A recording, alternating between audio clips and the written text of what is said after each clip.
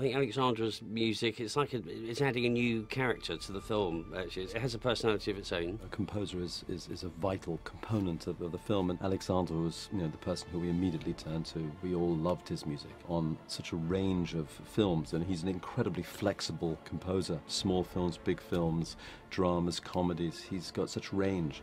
And in this film, there are so many notes, no pun intended, but so many elements, so many moods that need to be hit with the score. We needed a composer who was incredibly flexible, and Alexandre is that. He brings a richness, a warmth, an element of darkness, all the colouring and flavour that need to be heightened, not necessarily duplicating what's on the screen, and sometimes working in opposition to that, but always augmenting the experience and adding to it. Composing is thinking, is having your brain in motion and find what the concept of the score has to be.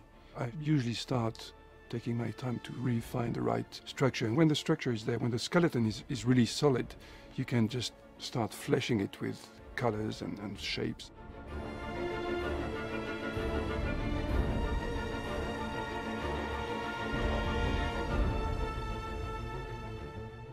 Because we have this tender, dark, sometimes moments, the strings can convey that with great strength. Some of the pieces I've written for this film, they have an African pulse, or a jazzy pulse, or even a Brazilian pulse, and you can't really tell because it's played by a classical orchestra, but I couldn't do that maybe in another world of music.